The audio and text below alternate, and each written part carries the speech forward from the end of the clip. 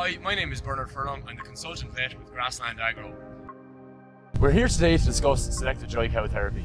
In line with new EU legislation, we need to identify the cows that require antibiotics and the cows that don't. The use of antibiotics as preventive medicine will no longer be permitted.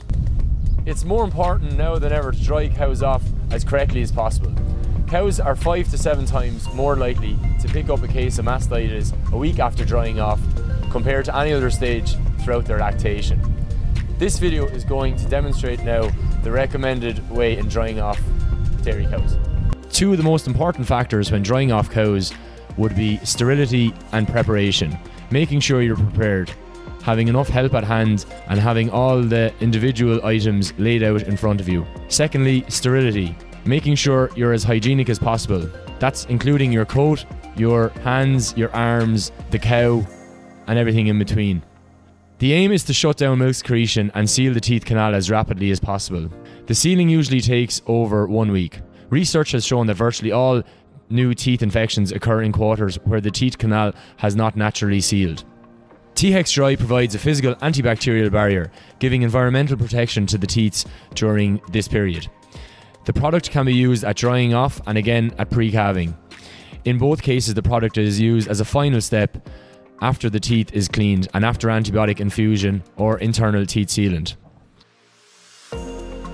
Prior to drying off, lay out all your equipment at hand.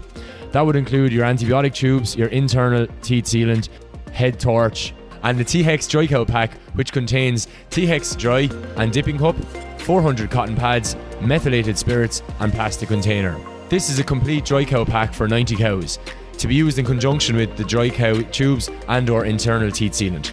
Soak the cotton pads provided in the methylated spirits in the plastic container. Also pour out the correct amount of T-HEXX, allowing for at least 10 ml per cow into the dipping cup. Disinfect the teats and dry with disposable paper towels. Use the cotton pads provided soaked in methylated spirits to fully sterilize the teat. Insert antibiotics as recommended by the manufacturers.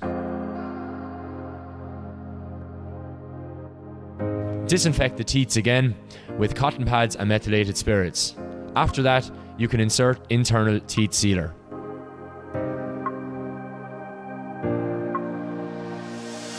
Dip the teats in T-HEXX, allowing for any drips to fall back into the container provided.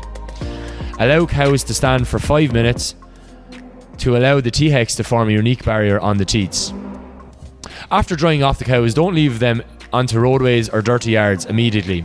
Avoid allowing them to lie down on bare ground or areas that are soiled with manure for at least 2 hours immediately after drying off. Put the cows in a clean dry paddock for 3 to 4 days. If cows are being housed directly after drying off, ensure that the cows have access to clean dry cubicles.